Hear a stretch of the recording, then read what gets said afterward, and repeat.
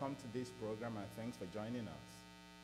Improving outcomes in small cell lung cancer through optimal integration of the latest therapies, expert perspectives on the state of the science, best practices, multidisciplinary care, and future directions. I'm joined today by my esteemed colleagues, Dr. Carl Gray, an assistant professor in the Department of Thoracic Head and Neck Medical Oncology at the University of Texas MD Anderson Cancer Center, and Dr. Jacob Sands, physician at Dana-Farber Cancer Institute, an assistant professor at the Harvard Medical School. I'm Owonikoko, Division Chief Hematology Oncology at the University of Pittsburgh, UPMC Hillman Cancer Center.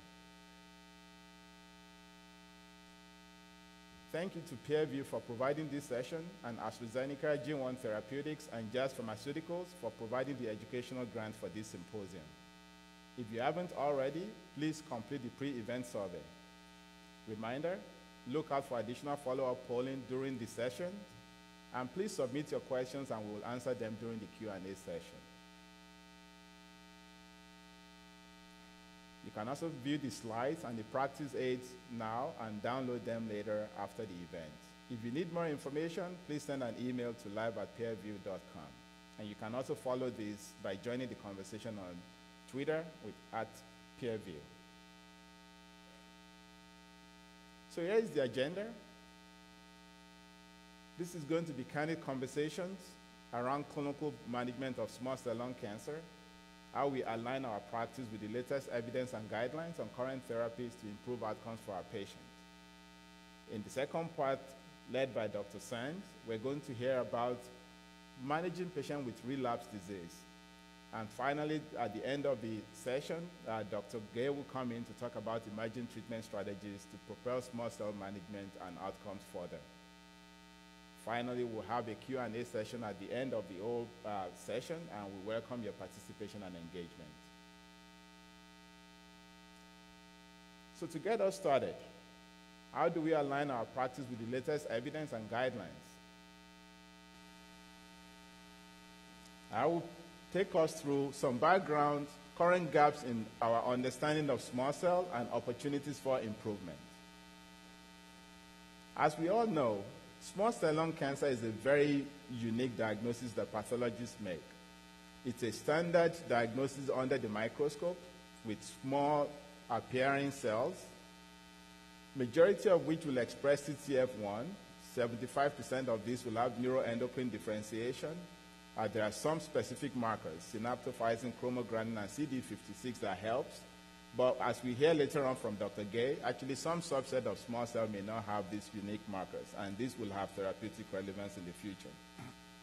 Small cell lung cancer has a very high mitotic rate and is a transcriptionally active cancer.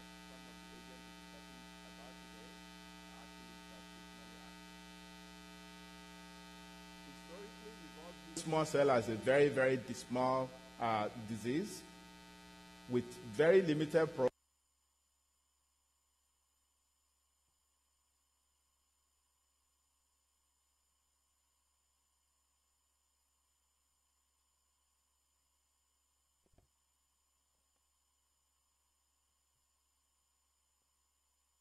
disease is very, very responsive. Majority of patients will respond. The main challenge that we face, and Dr. Sand will be taking us through that, is what do we do for patients when they stop responding and progress? Median progression-free survival with relapse disease is currently measured in months, 3 to 4 months at most. So there are barriers that we've all recognized treatment advances in small cell lung cancer. Not to belabor the point, but these are just some highlights. It's one of the most prevalent smoking-related conditions. Therefore, a lot of our patients also carry smoking-related cancer morbidities. The disease is very, very rapid, and the clinical course does not lend itself to waiting. Standard chemotherapy is very easy to administer, so it's very easy for people to just want to move forward and give chemotherapy without waiting for additional exploration of the biology of the disease. And this has resulted in a limited understanding of the biology of this disease and scanty amount of tumor specimens being available for translational work. The consequence of this has been plagued with failed randomized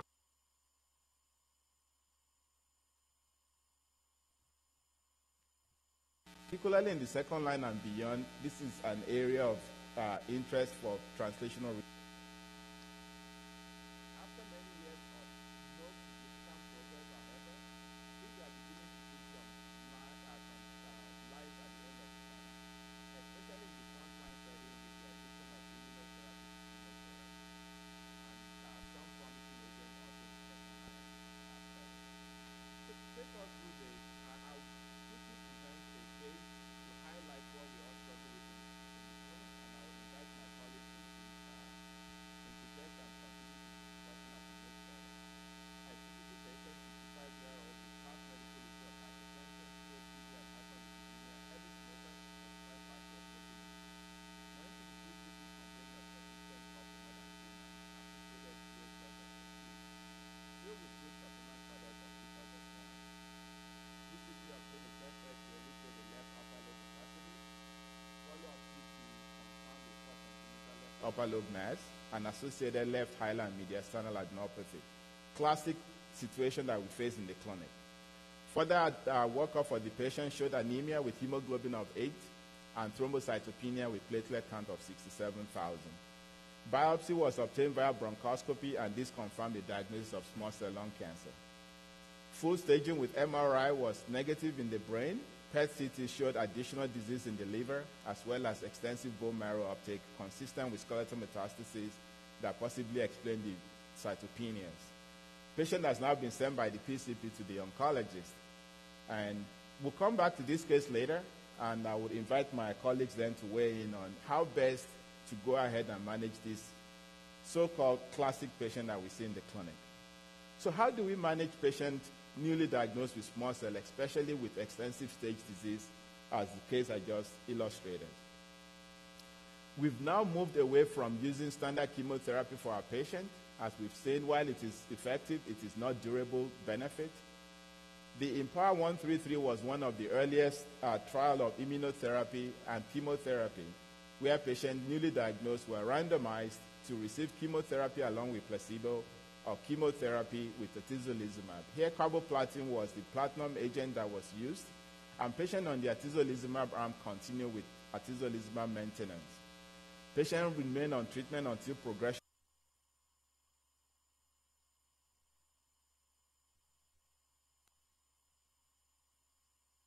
Additional endpoints include overall response rate, duration of response, as well as safety of this regimen. We're all familiar with this curve. This is just to remind us that adding atezolizumab to chemotherapy, carboplatin-based platinum doublet chemotherapy, resulted in better outcome for patients in terms of overall survival, hazard ratio of 0.76. So we at least were able to reduce the risk of death in this patient by about a quarter. People can just look at the median and say it's modest. While it is modest, it is impactful. This is something that we've not been able to achieve for 3 decades. Caspian study design was similar, but I just highlight a few differences. This study also took treatment-naive patients, allowed those with asymptomatic, untreated brain metastasis to come on the study. It also allowed the use of cisplatin along with carboplatin as platinum backbone. In addition, this study tested the use of 2 immunotherapy agents, durvalumab and tremelimumab, along with platinum doublet, or durvalumab alone with platinum doublet, and compare this to platinum doublet chemotherapy without placebo control. Durvalumab was continued as maintenance in both arms with the immunotherapy component. PCR was not allowed for those patients on the experimental arm. It was optional for patients who received platinum chemotherapy alone. Again, primary endpoint here was overall survival with key secondary endpoints as listed on your slide. Similar to the Empower 133, Caspian trial also showed that the addition of durvalumab to chemotherapy improved survival for patients compared to treating them with chemotherapy alone. Again, the hazard ratio here is 0.71, and this is actually much more mature data. At 3 years, this benefit persisted, showing us that having our patient receive immunotherapy along with chemotherapy should be our standard, and we should only hold off on using immunotherapy in the front line if there is overwhelming evidence that this is going to harm the patient.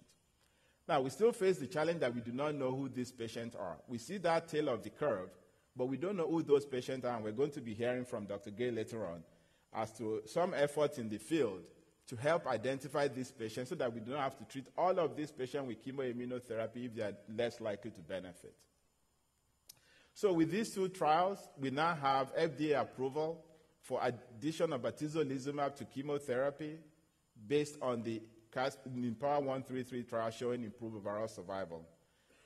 Additionally, addition of durvalumab to chemotherapy has also become a standard of care option for us based on the Caspian trial. Please note that the addition of tremelimumab to durvalumab and chemotherapy did not meet the pre-specified endpoint and also resulted in increased toxicity. So this regimen remains experimental at this point and will not be recommended as standard approach. At this year's ASCO, we also saw another international phase 3 study that used a different antibody construct. And this is important. This is an anti-PD-1 agent because everybody has been wondering whether anti-PD-1 will be effective since atezolizumab and durvalumab are both anti-PD-L1. A similar design, saplulumab was added to carboplatin etoposide compared to carboplatin etoposide and placebo, with key primary endpoint of overall survival, PFS, ORR, and DOR as secondary endpoint. This was mainly enrolled in China, but it's actually an international study, so it's not a China-specific trial. And here is the result of this study, showing that adding saplulumab to chemotherapy, similar to what we've seen with the anti-PD-1, also resulted in better outcome for patients. Hazard ratio was significant, p less than 0.01, and as you see here, the median overall survival of 15.4 months versus 10.9 months. I want to point out here not to go and make the conclusion that maybe anti-PD-1 is better than anti-PD-L1 just looking at the median numbers. I think this is just patient selection, and we have to be very careful about cross-trial comparison. But what we can at least conclude from here is that whether you use anti-PD-1 or anti-PD-L1, the benefit of adding immunotherapy to chemotherapy is a viable and important strategy for us to continue to offer our patients. When we use immunotherapy, we should also be aware that we're looking for benefit, but we should not lose sight of patient developing toxicity. I think a lot of us now as oncologists, we are very familiar with immune-related adverse events. Just to remind all of us that this requires us being aware of what we are looking for, anticipating it, and when it happens to detect it early, optimal treatment being offered to patients, and when we control the adverse event, to continue to monitor and figure out a way to prevent it recurring. And what you see here is the adverse event related to immune activation can affect any organ in the body, from the brain all the way to the skin. And it's very important for us to actually elicit some of these symptoms from patients because at times some of our patients might just conflate the symptom of immune-related toxicity like hypothyroidism to the disease itself. And it will be good for us to anticipate, monitor, detect, and then treat. So coming back to our case, I would now invite my colleagues to join me in this patient that I just highlighted. Standard risk patient, I would say. Jacob, how will you go about this patient? Yeah, I think the one thing that's not standard per se is the anemia and thrombocytopenia. Certainly we see it. It's not to say that it's so uncommon. And then the big question is, what is that from? Now, in the case here, we see that there's a lot of bone metastases. I think probably we're kind of getting at the idea of a cancer-related marrow replacement type of a scenario, in which case I would expect, as the disease is treated with a response to therapy, which usually happens very quickly, that after that initial nadir, we would see counts actually recover quite higher. That being said, of course, there are some details that maybe we don't have here, and if that's something that I don't expect to recover, then that becomes a much more important aspect of the discussion of how to manage the case. So we can come back to that.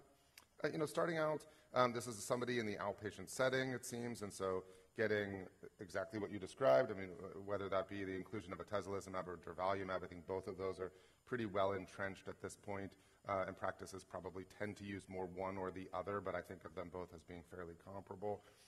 Really encouraging to see that longer-term the longer-term results that you just showed from durvalumab, essentially highlighting the fact that when we see these really excellent, durable responders, that is something that may, in fact, really continue much further. You know, one of the things I say is that, I mean, there may be people, and this is kind of, I feel uncomfortable even saying this, but there may be people cured of their incurable diagnosis, and we just don't know. 10 years from now, we'll know, are there any patients that end up going more than a decade of disease control? But I certainly have a few of them that are now really multiple years in. So very important to include that. If it were inpatient, then I think generally people don't give that with cycle 1. I sidestepped the myelosuppression, although I'm happy to come back to that. And Carl, would anything about this patient make you favor one regimen over another? So the only bit of nuance that I think I would add to what Jacob said is that occasionally when a patient presents with these cytopenias, I agree, this sounds like myelophysis and something that would likely recover with treatment rather than get worse. But I will occasionally hedge towards cis rather than carbo in that setting because carbo is a bit more myeloablative. It makes me feel better. It may not, there's no data to back that up necessarily, but it makes me feel like I'm putting some thought into it. Yeah. And the other thing, I know you're going to talk about this much later on in terms of the emerging molecular diagnostics. Are we seeing anything in terms of marrow replacement features and what we can find in blood? Yeah, so absolutely. I mean, you know, the small cell in general has a huge burden of circulating tumor cells, circulating free DNA that can be used diagnostically. One would assume that someone that had such a systemic disease like this would be a candidate right for that sort of detection when we get to those assays when they're ready for prime time. Great discussion. So let's move on. So this patient, as rightly stated, was treated with chemoimmunotherapy. One could have chosen durvalumab or atezolizumab along with chemotherapy here, but I think in recognition of what Dr. Gay mentioned, the cytopenia perhaps influenced the use of durvalumab because of ability to use cisplatin, since that trial allowed both cisplatin and carboplatin. And despite that, patients still experience some delays in initiating cycle 3 and cycle 4 of the induction chemoimmunotherapy, but successfully afterwards transitioned to durvalumab maintenance. Routine staging of after 5 cycles of maintenance durvalumab, unfortunately, showed that the patient is now progressing with new lesions in the bone. ECOG performance status remains well preserved, and patient is still, asking to explore other therapeutic options, which I think is not unusual for our patient when they are feeling good, feeling well. They don't want to give up, and that is where we have to be there for them to support them, because patients get a lot of information, especially when they go to Dr. Google. They might advise them not to do anything and say, a small cell, nothing is going to work, just give it up. I think this is really where we have to be the advocate for our patient. So Jacob, when you have a patient like this, and we're going to come back to this later, what's your approach in terms of setting expectations for patients for salvage therapy after they progress? Yeah, so in this case, it looks like we're probably talking about a 5-month chemotherapy-free interval, and so that's just important as far as categorizing where patients are, or therefore prognosis. That being said, there are options, and I have multiple patients that come in to see me as this Hail Mary effort, essentially coming in saying, I've been told that there's nothing, but I just want to make sure. And in some cases, there really are multiple other options. And it's tough. I think the field has moved so fast, and that's not to say we don't have dramatically more to do. We do. I mean, outcomes still are nowhere close to what I would consider okay, but that doesn't mean that there's not anything. And multiple months of quality life are still multiple months of quality life. And when we string some of those together, and then there's a trial that ends up working well, I mean, especially when you add in the possibilities of clinical trials, this is meaningful. And, we're going to discuss multiple second-line therapies. And that's actually a good segue into that, and I'll hand over to you to walk us through your approach to second-line therapy. So I'll answer that way in depth now. This is good. Thank you. All right. So starting out, I think just historically what we've seen is platinum doublet was the second-line therapy, and frankly, back previously there really wasn't something else. And so when you could treat someone again was kind of the next was really the only thing to offer, is when you could go back to the drugs that worked. And so platinum doublet re-challenge was something that was established. Now, in the U.S., that has historically been a 6-month chemotherapy-free interval is where that would really be considered. In Europe, it's more of a 3-month chemotherapy-free interval. And so this was a trial that did come out of Europe, looking at platinum doublet re-challenge versus topotecan. Patients could enroll to this trial in the eligibility if they had at least a 3-month chemotherapy-free interval. The majority or many patients had somewhere around that 4 to 6 month chemotherapy-free interval. And what we see is a separation of the progression-free survival curves compared to topotecan, but really the overall survival curves are still quite overlapping. Now, topotecan has really been the longest-standing second-line FDA-approved option, and this came from 2 different trials. The one on the left is the PO version, so a pill that they take days 1 to 5 of a 21-day cycle, and on the right is the IV form. And so at first, it was the IV that was FDA approved, and you can see that pretty overlapping curves compared to CAV, so as far as efficacy, really not significantly different. Was a bit better tolerated than CAV, and this led to an FDA approval. On the left side, the PO version was actually compared to best supportive care. And I'd point out that I believe this is the only superiority study that the only study where we've demonstrated superiority in the second-line setting. Topotecan has been a really hard one to compare to, and in fact, when topotecan was compared to another regimen, they actually overlapped at that time too, which really highlights the challenge of second-line therapy and the resistance that we see in the disease at that state. On the left side, the PO version is FDA approved for a 45-day chemotherapy-free interval, and on the right, it's a 60-day just based upon how those trials were done. The toxicities, this is the list. We don't need to dive into too much of this. I'd say certainly cytopenias. The PO version, not surprisingly, has GI toxicities as well, fatigue. And then the IV, coming in 5 days in a row, which in some centers is feasible. In some of the bigger centers, like where we are drawing in patients that drive a bit of a distance in many cases, and so that becomes less feasible in those cases. Now, lurbinectedin is, I used to say a newly approved. I suppose this is still newly approved in that it hasn't been many years, but it has been a couple at this point, I believe. Lurbinectedin we have small cell lung cancer is a transcriptionally active disease, and lurbinectedin mechanism of action is essentially to halt that oncogenic transcription, therefore leading to apoptosis. It also has an impact on the tumor microenvironment with tumor-associated macrophages and essentially causing apoptosis of these of tumor-associated macrophages, which on the first hand we say, well, these are immune cells, why is that a good thing? But these cells tend to release inflammatory markers and VEGF, and so by causing apoptosis of those, you're essentially preventing more of that tumor microenvironment and inflammatory markers, which those in itself may be something that stimulates the disease. So a few different mechanisms of action for the drug. Now, as far as the efficacy, we're going to go through this, and I will say I don't think that the medians alone are something to celebrate in this. This is not a home run. This doesn't solve the field. We can't shut the labs down. There's still a lot of work to do. But for patients, I think this adds a meaningful option. So on the left side, you see all patients. In the middle is that chemotherapy-free interval of less than 90 days. So these are really the most challenging scenarios where the disease tends to be very resistant, and unfortunately lifespans tend to be very short. On the right side is the chemotherapy-free interval of greater than or equal to 90 days.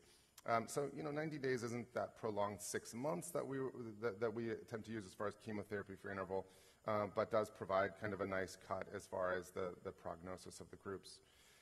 You'll see that in the chemotherapy interval of less than 90 days, the median progression-free survival of being 2.6 months, as I said, this is not a headline to celebrate. But, when you look further down in the 6-month progression-free survival, 19% of patients, that's a lot of people being left behind. But for that 19%, to get more than 6 months of progression-free survival is particularly meaningful in this very difficult and resistant disease scenario. In the greater than 90 days, we do see 44% of those patients with a median progression-free survival of 4.6 months. And I think what I'm kind of highlighting is the fact that this is not something that's providing an extraordinary benefit to more than half of patients getting it. But there are subgroups within that population that really are meaningfully benefiting from the drug. It's not enough in itself, but it is a good option to provide. The overall survival is there as well. And here's the swimmer's plot and then the look at sensitive versus resistant disease. And don't be enticed too much by the shapes of the curves in comparison. You'll see that the scale is a bit different. But with resistant disease, really, of course, we saw in the chart before, the prognosis is worse for that situation, and we see that in this as well. In the swimmer's plot, we do see some patients with really meaningful durability in their responses there. The lighter blue being that chemotherapy-free interval of less than 90 days. So not surprisingly, we don't have many further up on that plot, but this gives you a sense of duration. As far as toxicity, this was generally a very well-tolerated drug. The big thing being neutropenia. Patients were not allowed prophylaxis with G-CSF, and so we do see about 46% of patients with a grade 3 or 4 neutropenia, although only 5% of patients had neutropenic fever. Something certainly to consider when treating in the clinic as far as discretion whether to use G-CSF for certain patients. I'll also highlight, though, the 7% grade 3 fatigue. And when I first saw this data, I thought, well, patients with small cell lung cancer, maybe the disease itself is causing this. But in my experience, I certainly have had some patients that really had fatigue that I would certainly put due to lurbinectedin. In one case, I actually couldn't treat the guy any further. He had very aggressive, rapidly progressive disease that responded very well to the drug, but had such fatigue, I just could not continue it.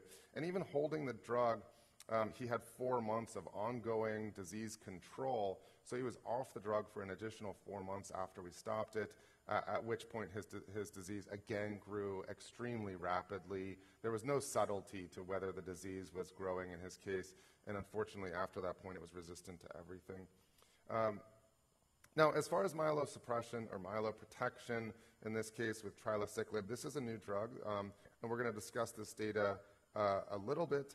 Trilaciclib essentially did not show improvement in the disease-related outcomes, but did show improvement in quality of life, and particularly related to cytopenias. And so that's really what we're going to focus on. These were 3 different studies. And you can see, looking at, again, cytopenias is really the focus of what we're going to discuss. It's not about the small cell, but you can see that here in the pooled data, severe neutropenia, febrile neutropenia, anemia, and thrombocytopenia, we see substantial decreases in the amount of each of those when patients are pre-treated with trilaciclib before each dose of chemotherapy. And so this is approved in platinum etoposide and topotecan. Both of those have FDA approval. I'll point out that platinum etoposide, that's 3 days in a row, and the trilaciclib is given before each day of chemotherapy, so all 3 days, not just at the beginning of the cycle. Now, in here they point out their primary endpoint being severe neutropenia, and so really a focus on the neutropenia in particular. The control arm was not allowed to get G-CSF. So I'll point out that, to me, this is not a comparison to what had been the best standard of care before that, and I think we need to understand that. That being said, the anemia and thrombocytopenia is not something we've had a good protective drug for up to this point, and I think that's where I'll focus some of my narrative around that. But here's something that I think often gets lost, at least in the academic discussion of outcomes. We probably don't do a good enough job of really looking specifically at quality of life metrics. Those can be harder to characterize. And so we tend to look at the median progression-free survival and overall survival and the curves and whatnot.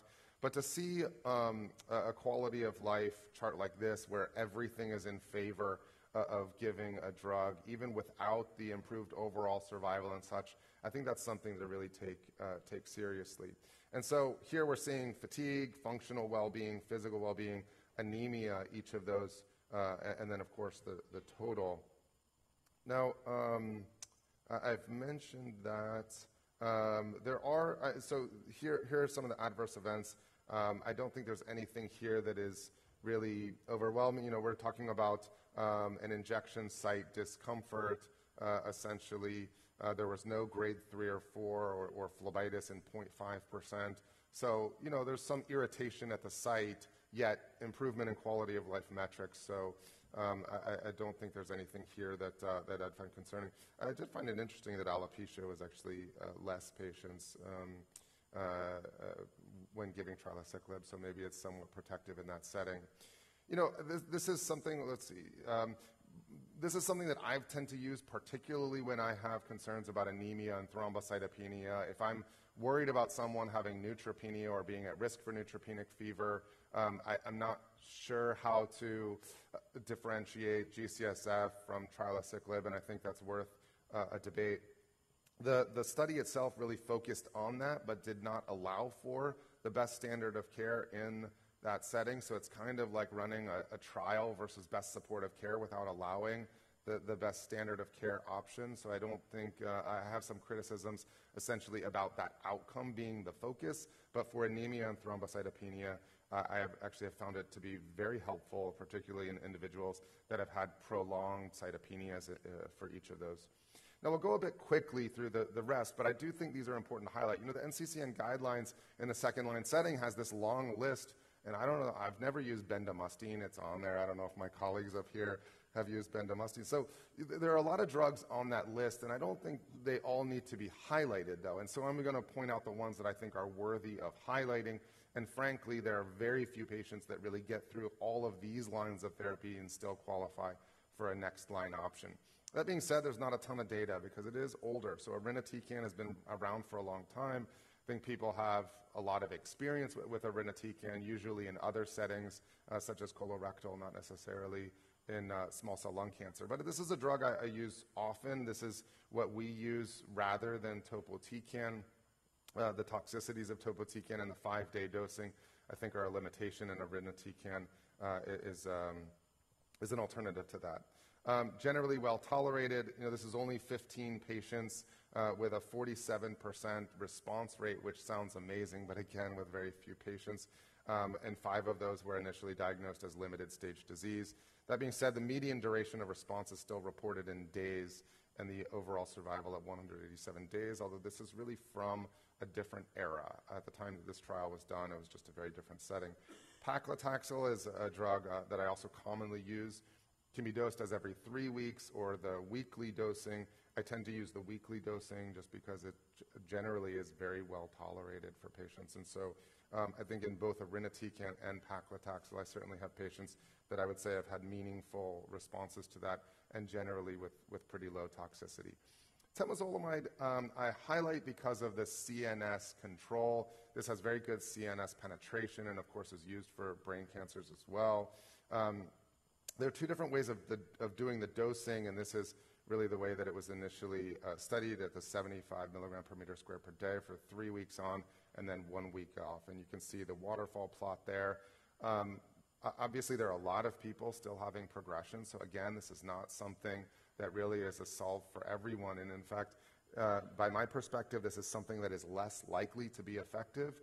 But if someone has brain-specific problems, even though the response rates are lower, the likelihood of having an impact in the brain is higher. And that sometimes is a challenging thing to explain in clinic, but that is where I would use it. I'm going to kind of skip those curves just because of I've essentially described them. So this is the NCCN guidelines recommendations. This is the NCCN guidelines recommendations. The other things that we did not discuss, but kind of go back to Dr. Owonikkoko's description about PD-L1 and PD-1 is that, you know, previously in the 3rd-line setting, Pembro and Nivo both had accelerated approvals that the companies have pulled those based on negative trials since then, along with the establishment of both Durva and Tezo. But I don't think that's to say that they didn't have benefit. We saw Pembro in the 3rd-line setting when you combine their trials, a 19% response rate, but 13% of those with ongoing disease control at 2 years. And so the medians, I just don't think are the right thing to look at in these immunotherapy drugs. You have a smaller subset of patients that are really benefiting, but the patients that do benefit extraordinarily.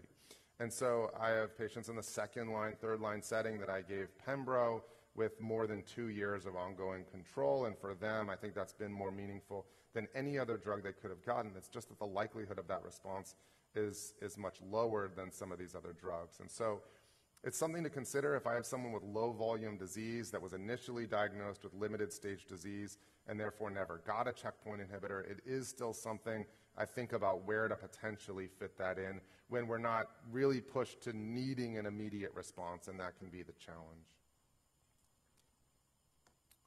So I'll turn it back. So, yeah, back to our patient. Now that the patient has progressed and we've heard all of our options for salvage therapy, the patient was initiated on lurbinectedin. Of course, as would be expected based on the profile of that drug, grade 4 neutropenia was observed. This was managed by holding the treatment for some time and then restarted again at a reduced dose. After 4 cycles of lurbinectedin, patient showed new brain metastasis and new liver metastasis. Still with very good performance status, and patient is still asking for more options. So actually, before we move away from this case and maybe talk about what option will we have for this patient, and Dr. Gay will take us through that, there's actually been some questions that came in online from the participant. And one is, since we already informed the audience that the patient was treated with lurbinectedin, the question that came up is, does it make sense to use trilaciclib with lurbinectedin? You know, so it's an off-label question. It's approved for platinum etoposide and for topotecan. That's not to say that those are the only settings that I think the drug would be effective for. So, you know, I think that's something you could push in the scenario where you have concerns. Now, with grade 4 neutropenia, I would just give them G-CSF. You know, I have a patient I'm treating right now, actually, who's first line getting cisetoposide, who will refuse all blood products for religious reasons. She won't accept any blood products, and so that's somebody that I'm giving trilaciclib, really in concern about that. For neutropenia, I would just give G-CSF. But if it were anemia, thrombocytopenia, I don't want to drop the lurbinectedin dose unless really forced to do so. We saw the negative trial of doxorubicin plus lurbinectedin, although the curves look really overlapping with CAV topotecan. The dose of lurbinectedin was a bit lower in that study. I'm trying to not dive too off the rails in answering your question, but part of that is that I don't want to reduce the dose of lurbinectedin. It's something I think to consider. It's not approved in that setting, so then that's a discussion as far as getting approval for that. And the other question, maybe Dr. Gay can take that, since you're going to be talking to us about what to do in situations like this. Any role for immune checkpoint inhibitor in relapse setting? Yeah, I think Dr. Sands touched on this a bit. Certainly in patients that have had the original diagnosis of limited stage small cell lung cancer and did not receive an immune checkpoint inhibitor in the frontline setting, I think at some point every small cell patient, barring some sort of obvious contraindication, should receive an immune checkpoint inhibitor. If they've had a long platinum-free interval, you can try retreatment with platinum and add the immunotherapy there. But if it's a scenario where they're clearly platinum refractory, I think it's worthwhile to try to push the insurer on approving either Pembro or Nivo single agent, or even the Ipi-Nivo combination. We will sometimes use, which at one point was in the NCCN guidelines and has also been retracted. So I think there's absolutely a role in the relapse setting for the right patient. Yeah. And I think this is for the three of us to maybe chew a little bit on. What do we do for patients presenting with paraneoplastic syndrome? There is a question from the online audience about patient with Lambert-Eaton myasthenia syndrome. What do we do? I think it depends on whether or not it's an endocrine paraneoplastic syndrome or a conventional autoantibody-mediated paraneoplastic syndrome. If it's an endocrine one, SIADH or what have you, you just treat the cancer and usually it gets better. The cells that are producing the hormone die. For the autoantibody-mediated ones, generally that's not the case. You usually have to treat that like a separate autoimmune disease in addition to treating the cancer, IVIG, plasmapheresis, et cetera. And that's a very, very challenging situation. And whether or not you use immunotherapy in that situation, I would be very, very gun-shy about adding that into the mix, even if the patient did recover from that autoantibody-mediated scenario. Yeah, that's my approach as well. For those with antibody-mediated, they already have activated immune system, so I don't think you get a lot more benefit for activating the immune system. You're actually more likely to induce more problem. And as we know historically, those patients actually do not die from small cell. They die from the complication of the autoimmune condition. I think just one last one to plug in before we transition. Dr. Sainz, there is a question here about, do you ever check NGS before second or third line? So this is a really important question for a rare set of patients. So in the first line setting, if I meet someone and they do not have a smoking history but have a small cell lung cancer diagnosis, it is in the NCCN guidelines to do NGS testing or to do genomic testing, and that's important. You know, cancer cells by definition are cells that are mutated, so we box them into neat categories, but these are mutated cells. That's not to say that they all fit those, and in someone who does not have a smoking history, to me, that just doesn't fit small cell lung cancer. Now, I have had patients where they did have actionable alterations that did respond to targeted therapy, and in one of those ended up undergoing a rebiopsy for other reasons, and on that rebiopsy, pathology said, oh, this looks more like a large cell neuroendocrine. Despite at the initial diagnosis, I went to our pathologists who are exceptional and said, this does not clinically fit small cell, and they said it absolutely looks like small cell. The rebiopsy at another site at a time point down the line was large cell neuroendocrine. I think it just highlights that the little bit we're getting on a biopsy, in the same way as if someone has squamous cell carcinoma and never smoked, that can be more of an adenosquamous spectrum, and we can find actionable alterations as well. So it's important to remember in small cell, if they never smoked, yes. In someone who has a significant smoking history, no. Okay. So let's continue the discussion with this patient, and I will ask Dr. Gay, this patient has now failed 2 lines of treatment, or 2 lines of treatment failed the patient. The patient did not fail the treatment. So what would we recommend for this patient and why? So if you can take us through emerging treatment options. Yeah, thank you. Yeah, and so I think it's important for everyone to consider clinical trials as a reasonable standard of care for small cell, particularly in the relapse setting, but pretty much in any setting. And I'm going to walk through some of the clinical trial strategies that are emerging now, as well as some of the biomarker strategies that are being used to personalize therapy, hopefully in the near future.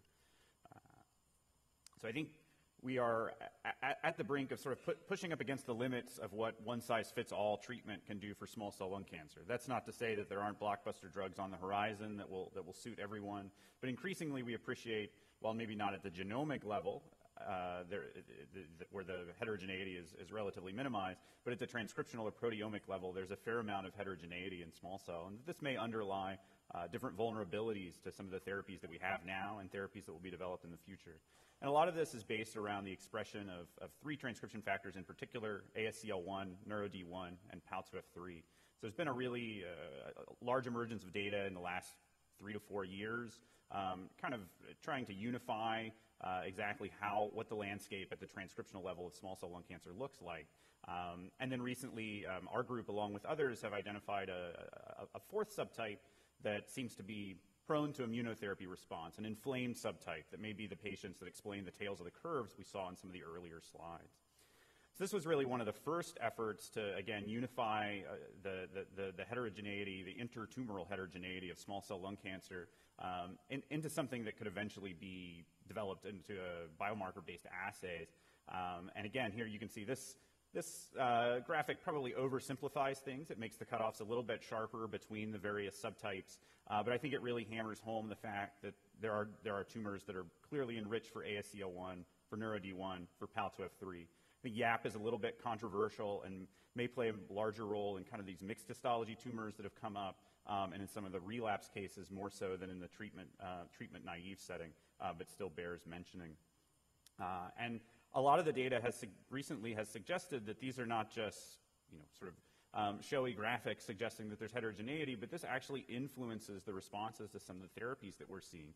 And in particular, this inflamed subset of tumors, which may be rare, 15 to 20% in most of the treatment-naive data sets we're seeing, again, may underlie a large proportion of the responses that we're seeing to immunotherapy in the front line.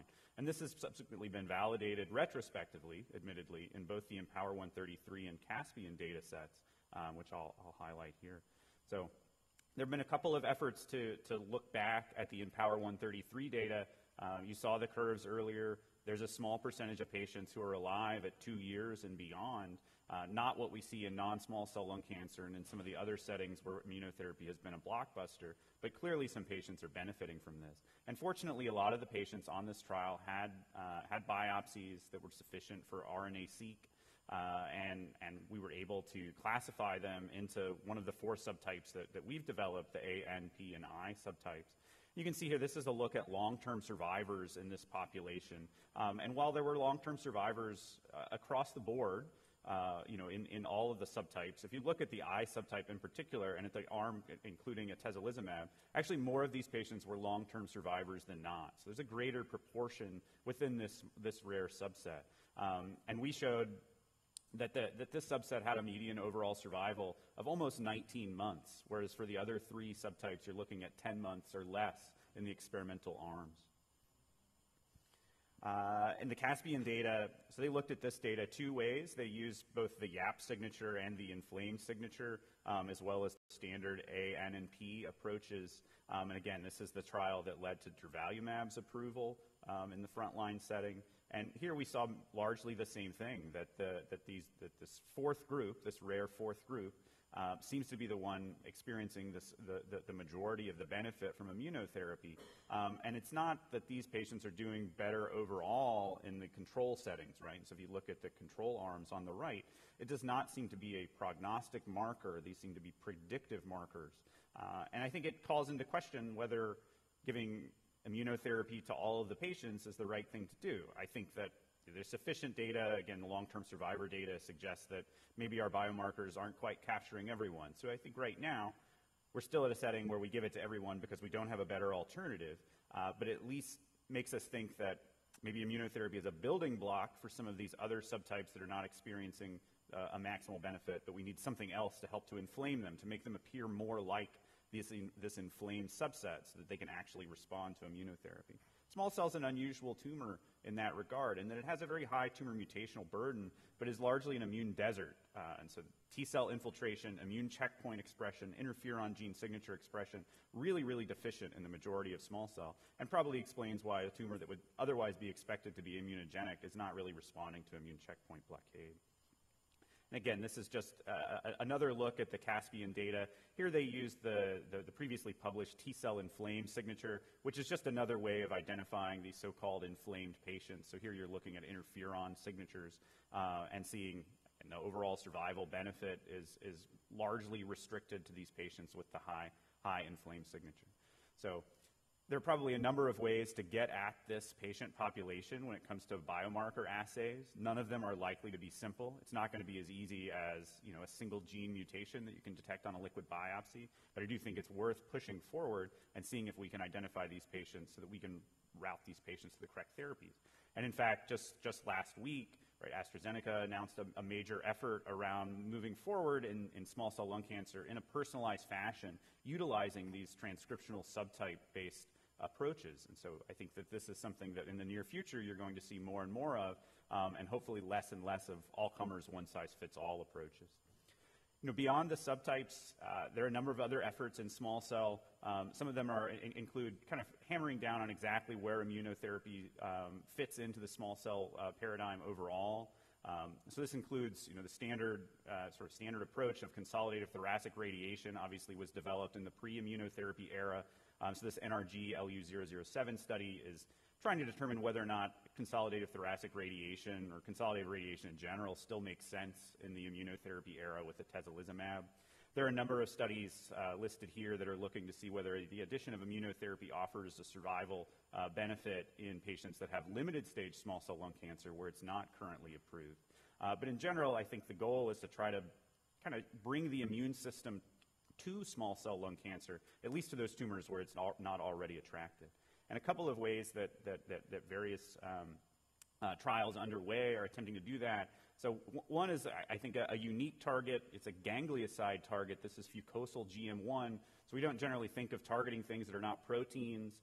As a result, we have less data on kind of the heterogeneity in the expression of this. But suffice it to say that this ganglioside is highly expressed across small cell lung cancer and some other high-grade neuroendocrine tumors.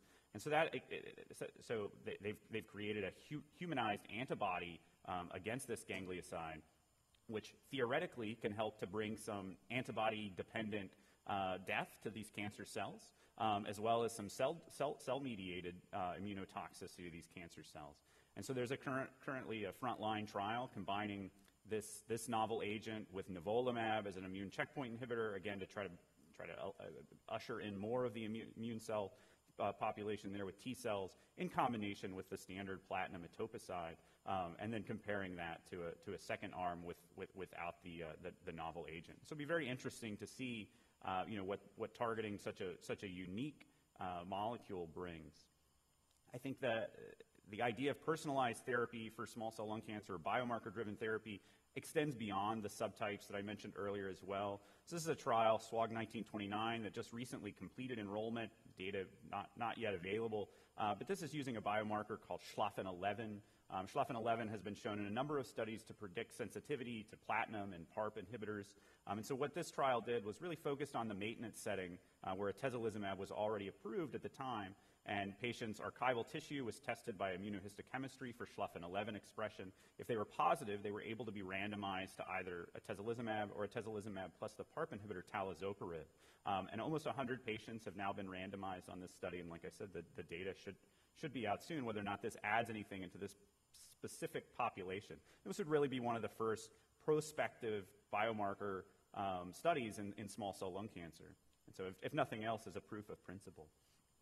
Liposomal irinotecan is an option that had some momentum for a while. I think those in the know will recognize that we're just a few weeks out from a press release suggesting that the Resilient trial did not meet its primary endpoint of overall survival. That's not to say that the drug is dead overall. Clearly, there's a role, as Dr. Sands mentioned, for irinotecan, and so exactly where this might fit in future studies, I think, remains to be seen. They did not see any issues with safety or tolerability that suggest that was the limiting step. And then something I want to take a few minutes to focus on is, again, this concept of bringing the immune system to small cell lung cancer, right? If the immune system is not making it in there on its own, sometimes you have to force the issue. And there are a couple of ways that we've successfully done this in other liquid and solid tumors, including bispecific molecules like BiTEs, as well as CARs. And so probably the most developed of these is tarlatamab, or AMG 757. And so this is a bispecific T-cell engager targeting delta-like ligand 3, which is an inhibitory notch ligand that is widely expressed in small cell lung cancer and high-grade neuroendocrine carcinomas, as well as a few other types of cancer. And thankfully, not all that widely expressed in normal tissues. And so what a bispecific T-cell engager does, right, is it has an antibody that attracts it to the target, in this case DLL3, and then another one that shuttles T cells along for the ride and kind of forces them to interact with one another. So this is a recent update given at World Lung just last month in Vienna. And I want to highlight a couple of things. So this is from the phase 1 study. This was a number of different doses that were tested here, first and foremost to evaluate safety. But there were some efficacy data presented. And so I think the overall, or the objective response rate, is maybe a little bit misleading from the tarlatamab data we've seen so far, because a lot of these patients were treated with very low doses, and it's been shown that at the higher doses the response rates were higher. But the duration of response here that was shown of 13 months, given the data you've seen, especially from Dr. Sands in the relapse setting, right? These are heavily pretreated patients. That's an unheard of number for these patients to even survive for 13 months, much less respond for that time. And the overall survival in the entire population was more than a year, again, 13 months, and so that's including patients that are not necessarily responding.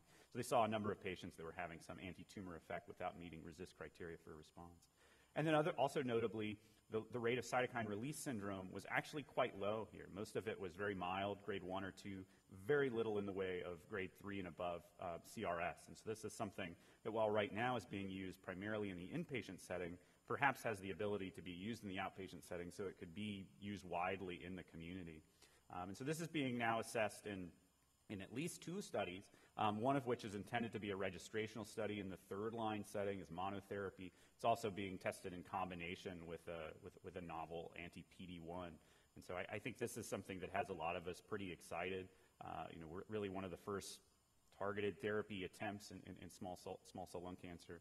And DLL3, I think leaves kind of a bad taste in everybody's mouth because of the history with Rova-T, but the issue may have been not the target, but actually the payload in that case, or at least the approach. And then finally, I'll end on returning to the discussion of lurbinectedin. And so I think there's a lot of interesting studies ongoing about exactly what lurbinectedin's role will be moving forward in small cell. So one of those is this straightforward Lagoon study, which is really trying to hammer down and validate that lurbinectedin is appropriate for its established role in the relapse setting. And so I think it'll be interesting to see this. I think all of us have anecdotal experience with patients responding to lurbinectedin in the clinic. Dr. Sands had an extraordinary anecdote that he shared. And so I think all of us are hopeful that we'll continue to have this option in the relapse setting moving forward. But that's not the only effort around lurbinectedin. So the IMforte study, which is actually trying to move lurbinectedin into the maintenance setting. I think these maintenance trials are a really interesting approach for small cell lung cancer because many of these patients will have nearly complete responses to therapy that we simply can't consolidate, right? 90+% reduction in overall tumor burden. And so it seems like if we could add something into the mix there that didn't offer the same toxicity as platinum or didn't offer overlapping resistance as platinum and really reduce the tumor volume that's left, that microscopic tumor volume, that you could really transform the outcomes of these small cell patients. So I'm excited about this and a number of other maintenance studies that are ongoing. So I think that brings us to back around to the case and any other questions that we've gotten. Yeah, thank you for that interesting insight into the emerging opportunities in this space. We do have a few minutes for question and answer, and we still have some online questions that I will start with. The first one is asking about, in which patient do you consider 6 cycles of platinum doublet along with IO? I don't. I mean, I give 4 cycles. I think the question comes up sometimes with patients that I see for a second opinion that have come in, and that's the plan. And frankly, I think that if the patient has had 2 cycles of therapy and their scan looks magnificent and they've had no issues, and then after 4 cycles the scan looks clearly much more magnificent and they've had no issues, I can understand wanting to give cycle 5 and 6, but I still question how much you're really adding by doing so. I just don't know that you're really adding much benefit at this point, giving cycle 5 and 6 to these patients and potentially impacting long-term issues around myelosuppression as they later on get other lines of therapy. If they have progression in 2 months and now they have gotten more drug, I just think the downside of it is probably more than the upside. In certain select uncommon scenarios, I can understand the thought process in that setting, but really I'd say the standard is 4 cycles plus immunotherapy, particularly in the way that it was done in the studies. Yeah, I want to go on the record as saying I practice the exact same way, and it's something that I run into, like Jacob said, a lot in referrals from the community. And it creates a lot of anxiety and, was I not supposed to get those additional cycles? I wouldn't go so far as to say that, but I think there are really diminishing returns there. And mostly you're setting that patient up not to be a good candidate either for relapse trials or for standard of care relapse therapies by further ablating their bone marrow. And somewhat related, I think scans really need to be done after every 2 cycles. And I sometimes in the community will see scans being done after 3 or even 4 cycles. I really think it needs to be done every 2. Yeah, that's my practice pattern as well, and I think the fact that the Caspian trial allows 6 cycles of chemotherapy, doublet chemotherapy on the control arm probably introduces that type of consideration for patients who have been treated with chemoimmunotherapy, but I agree with both of you. 4 cycles of chemoimmunotherapy as induction is sufficient. We have time maybe for one more question. There's actually a very long question. I think it's a case presentation, but unfortunately it's cutting off. But if I just summarize what it is, it sounds like a patient was originally diagnosed with small cell based on bone metastasis, underwent surgery, then at recurrence, turned out to be non-small cell lung cancer with EGFR mutation, and then was then treated with osimertinib, but progressed after 2 cycles with pneumonitis. So what's your approach for small cell transformation from EGFR mutant? Yeah, I think that's if someone has a good approach for those patients, I would love to hear it. That's unfortunately a patient population that does very poorly. I don't think even without the pneumonitis, osimertinib was probably not going to work in that scenario after transformation occurs. I generally, if it's a patient who's been on osimertinib and then transforms, I will generally continue the osimertinib and add platinum etoposide to that combination because you don't know how homogeneous the transformation is, right? There may be some adeno left behind that's still EGFR mutated. But the entire discussion around mixed histology tumors or driver mutants, I've had KRAS G12C patients with small cell, I've had ALK fusion patients with small cell, and how to manage these and kind of the chemo-targeted immunotherapy era, I think is a real challenge. Yeah. And I think the other thing to emphasize there is not to use immunotherapy for, like you said, you want to keep osimertinib going in those patients, and we already know that there is inexorably high toxicity of IO plus osimertinib, so that's something to avoid. Which, just to doesn't mean that you never use it. It just means you're pushing it down the line, and that's kind of, if there's a scenario after multiple lines where you're kind of running out of options, but that's still an option, you can consider that. That's right, because these are patients that were initially not expected to respond to immunotherapy, right? An EGFR mutant patient anyway, but the transformation may totally change their tumor immune microenvironment. And so I agree, I wouldn't exclude it entirely, just not concurrently, and I would try to have some sort of interval between it if I could. Yeah. Well, I think we've come to the end of the session. Thank you all for joining us. Please remember to complete and submit your post-test and evaluation in order to get credit for the participation. You can also download the slides and practice aids. You also can watch the replay of this event in the next 24 hours and the online activity in the coming weeks. Thank you once again, and thank you, both of you, for joining us on the stage. Thank you.